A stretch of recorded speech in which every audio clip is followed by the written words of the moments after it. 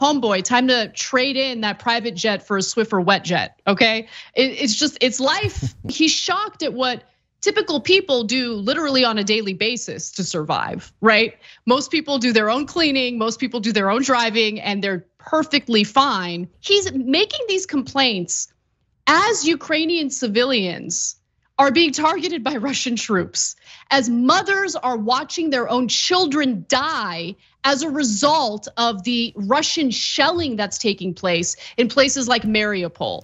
Like, get a grip, bro. Like, the fact that he has the audacity to complain about not having a driver anymore is, again, perfect example of how rich people, A, did not get to where they are based on their own merit, but more importantly, B, just have no real empathy for people. It's all about themselves and what they're going through and what their lived experience is.